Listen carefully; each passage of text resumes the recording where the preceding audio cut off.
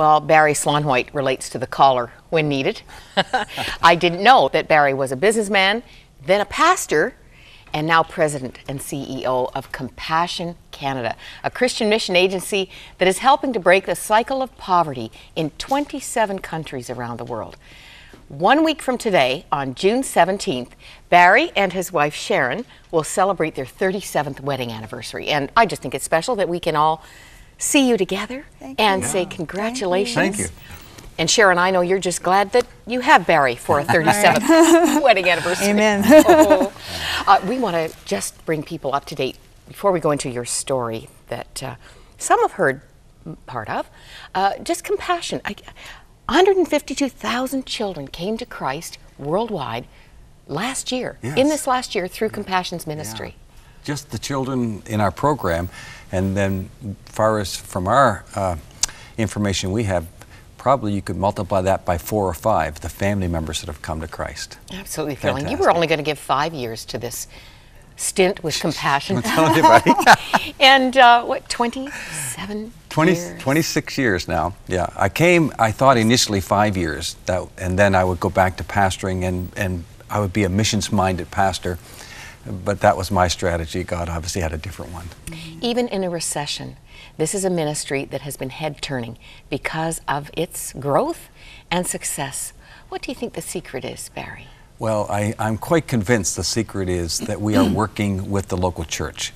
We're doing what God instructed us to do in Scripture, right? We're not competing with the local church. We're not ignoring the local church. But part of Compassion's strong strategy is to partner with the local church. We have over 5,000 local churches around the world now, in developing world, that we are partnering with. And all of our children, every sponsored child, goes to that local church for the program that Compassion offers. Well, I'm thankful that we have a little visit, one story that we're going to see out of Ethiopia. Watch this.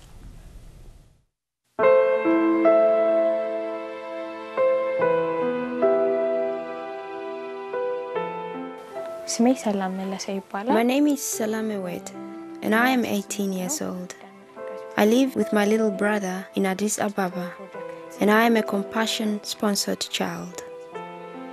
I was enrolled in the Compassion program 10 years ago. I come from one of the poorest families in our community. My dad died in 2001, and then in 2002, my mom became very sick and stayed in bed for 2 months. We did everything we could to care for her, but then she died too. The good thing is that Compassion is looking after us. Because of Compassion, we are able to attend school and get food from the project. If we are sick, they make sure that we get medical treatment, and the project workers show us great love and affection. They also make sure that we are safe at home. My hope in the future is that I will be able to give love and care to kids who are in the same situation as me.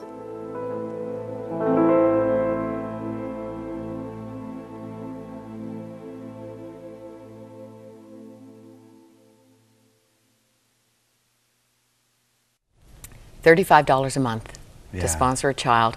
And the focus here really is developing the child. Spiritually, first of all. Our whole emphasis is child evangelism and then child discipleship. The other things we do, food, shelter, medical, all of that is in addition to, but our real emphasis is on bringing children to Christ, because you and I both know that you can put new clothes on a person, it doesn't change them. Give them a new heart, everything changes. Barry, you're just back from Nicaragua. Yeah, just 2 days ago. You're a man on the go. And this is all, I want to find out as we come to the end of our time, how the trauma that you have endured has affected your work. But let's go there. A year ago this month. Today. A year ago today. A year ago today, you were doing some home improvements. Yeah, people are going to watch and think, boy, don't get that guy to help in your home improvements. Yeah, we were finishing a basement room, a family rec room. That piece And of wood. This piece of wood, which has very now been repainted because I didn't want it to show the blood. But this piece of wood, I was just trying to fit it in. It's angled on both ends. Just turn it around toward the camera. Oh yeah, there, Barry. right, good idea. And I was trying to cut this angle, and it didn't fit, so I took it back to the saw just to shave the kind of the width of the saw blade off of it again. This was the very last move the entire renovation. The last piece of the puzzle. I was going to, in fact, Sharon went upstairs to make some tea, and that we were going to celebrate. The room is complete. Didn't work quite that way. That piece, my hand slipped, the saw came down and severed my hand. And the interesting thing is when people see all the scars, whether it's on an airplane or wherever, they'll say, how deep is the cut, right? And, how deep is the cut? And they probably don't want to know the answer. No, and I say, well, no, it went right through. No, I mean, like, how deep was it? No, it went right through. Like, right, like this way? No, the hand fell on the floor. Oh, then they get it. But the surprise is that it's back. It's back. When you were here last time, you said you'd gone to the doctor to ask, what is the prognosis? What can I expect in the return?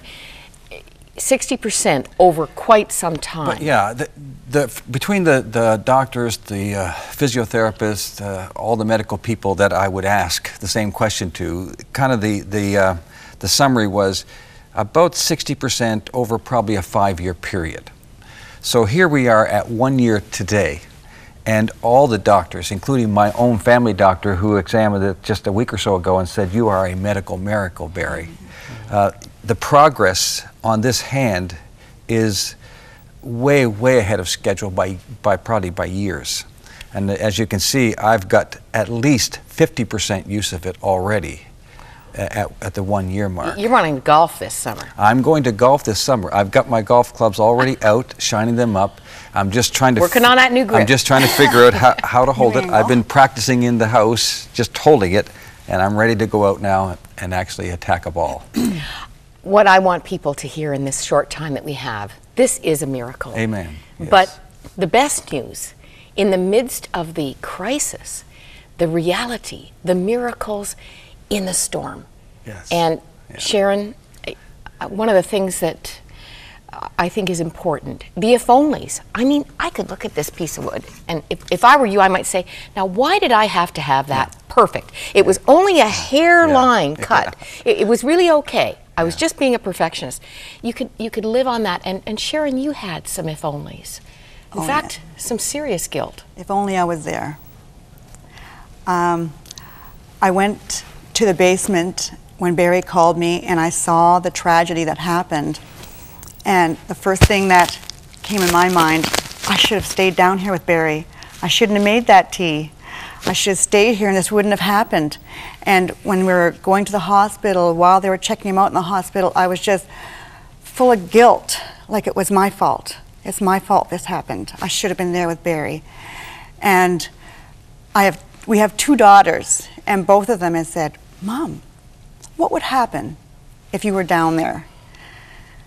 And I said, well, I probably would have passed out for sure. And they said, how would you have been able to help Dad? He would have bled to death very quickly. Amen. He would have bled to death. And just to reinforce that, when you first had stitches out, you couldn't be there for that, could you? When we went back to the hospital and Barry had his stitches taken out, the nurse had to leave Barry and come and look after me because I was passing out. And that's the normal her, right? So that's me. That night of the accident, that she walked down through this blood to help me, that's not the normal her. God was taking me down there. It was like he was just holding my hand all the way down those stairs. He was holding my hand. God was wrapping his arms around me while I was wrapping a cord around Barry's wrist.